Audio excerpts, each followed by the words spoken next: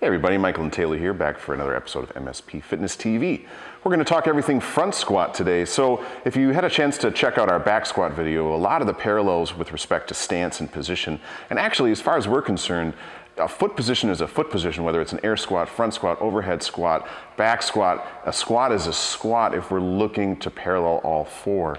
What does make front squat a little bit more unique is this rack position. So you're going to see Taylor here. We're going to notice that his elbows are high and tall. That from a standpoint of position on the bar, we like to see that the hands are outside of the elbows, that are outside of the shoulders.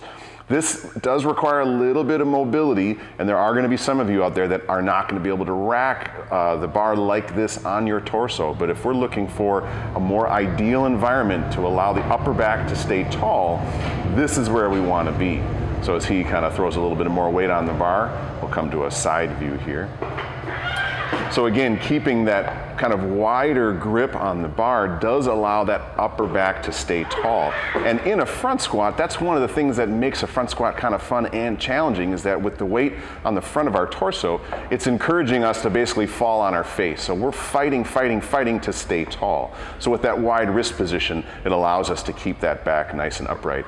So other big puzzle pieces, you can take that big breath, set that neutral spine, keep that kind of chin packed, rack position uncomfortably high across his delts and across the back part of the clavicle. We like to say that if you feel like you're almost choking yourself a little bit, you're doing it right. From a footwork standpoint, just like with the back squat video, we want to feel that kind of tripod foot, big toe, pinky toe, and base of the heel. So hope you enjoyed this little nugget here on front squat. Make sure to subscribe and like our videos, and if you have other questions, check out our site at mspfitness.com.